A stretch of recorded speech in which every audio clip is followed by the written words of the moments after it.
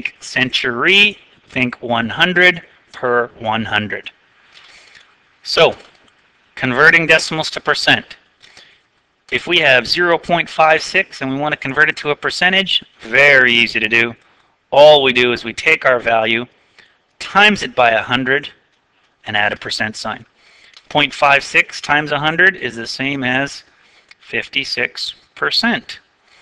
Now, here's a little quick way that we can do this as well. If we're multiplying by powers of 10, and in this case we're multiplying by 100, that's the same as moving the decimal over 2 to the right. So we can actually do a lot of these right in our head just by moving the decimal over 2 to the right and adding a percent sign. That's why we like powers of 10. Easy to multiply, just move the decimal. Well, what about converting a percentage to a decimal? Well, this is just as easy. We take the percentage, 86%, and only this time we divide by 100 and lose the percentage sign. So we get 0.86 would be the decimal.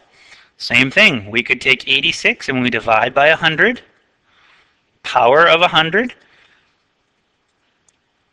You're going to move the decimal 2 to the right. It was originally here, and now it's going to become 0.86.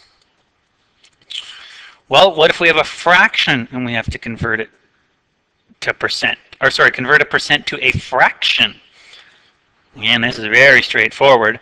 We take our percentage, divide by 100, and rather than divide, I'm actually going to write it as a fraction divided by 100. Remember, fraction just means divide.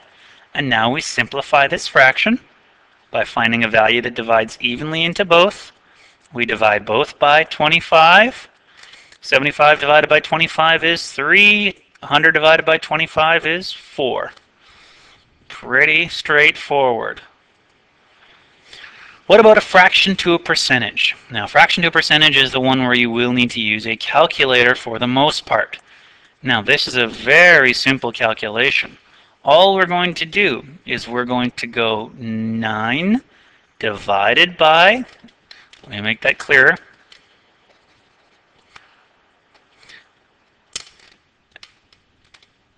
9 divided by 12, so that's just doing the fraction. And once we figure out what that value is, we're going to times it by 100. So when we do 9 divided by 12 on your calculator,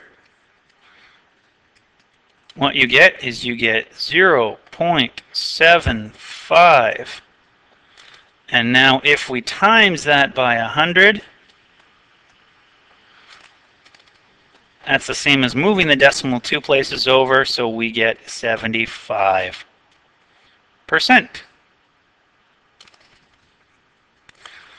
So pretty straightforward when dividing a fraction to a percentage. Do the division and multiply by 100. So that's your review of fractions, decimals, and percent. You can go through and do a number of questions on the review sheets for some extra practice.